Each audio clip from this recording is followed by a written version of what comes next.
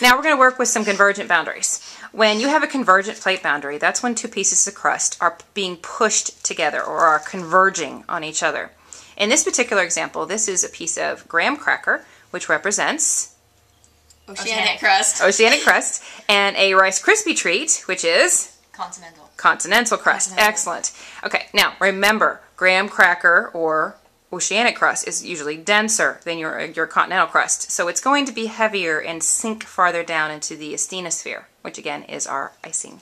So as you're pushing these together or converging them, you should notice that the graham cracker will squeeze under the Rice Krispie, hopefully. It's a little bit of a messy process, but it is in real life too.